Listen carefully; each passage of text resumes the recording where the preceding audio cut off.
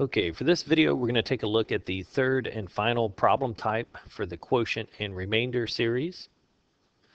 And our example here, we're again asked to divide to give the quotient and the remainder when we divide 13 into 457. So we definitely want the long division set up here. 13 into 457.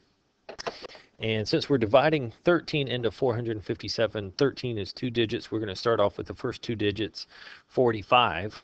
13 does go into 45.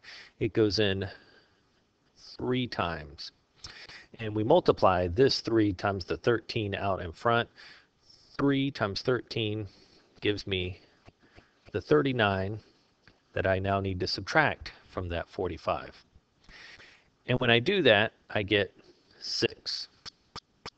Now, as long as possible, we're going to keep pulling down that next digit. And in this case, there is one more digit out there, and it's a 7. So I've got 13 goes into 67 for my next number along the top. And 13 does go into 67 5 times. So 5 times 13 gives me 65. And I subtract it once again, and I have a 2 to bring down. Now this time, since there are no more digits left out there, I'm done, and I can answer both of the 2 questions that I was asked. First, the quotient. 13 goes into 457 35 times.